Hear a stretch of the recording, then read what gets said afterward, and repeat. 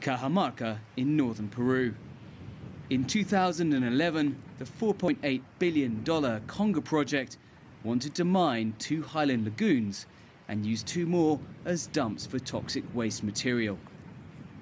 But Maxina Acuna and her family's farm stood in the way. Where would we get the water from if there's no lakes? If it's contaminated, neither animals nor people would be able to drink. That's what this mine would have left behind.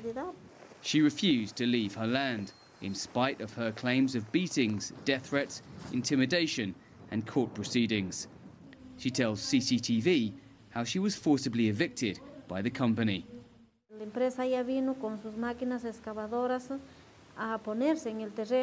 The company came with heavy diggers to raise our property to show the people that they were the owners, not me.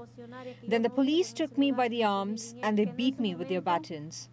My daughter kneeled in front of the heavy digger which was moving on the property, and a special forces policeman hit her in the head with a rifle butt and she fell on the ground.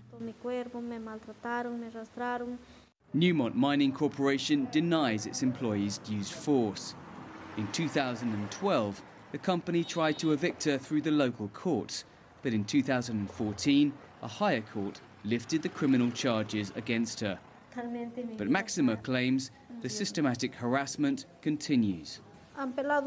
They stripped all our potato crops, all that we had to eat. Everything has been destroyed. The company says it lawfully destroyed crops and constructions on its property, not the family's land. For Maxima, the struggle continues. I will keep fighting as long as I live or until they take my life. I will never stop. Her exemplary courage has been rewarded with the world's most prestigious environmental award. Dan Collins, CCTV, Peru. If you like what you just saw, follow us on social media and visit our website, cctv-america.com.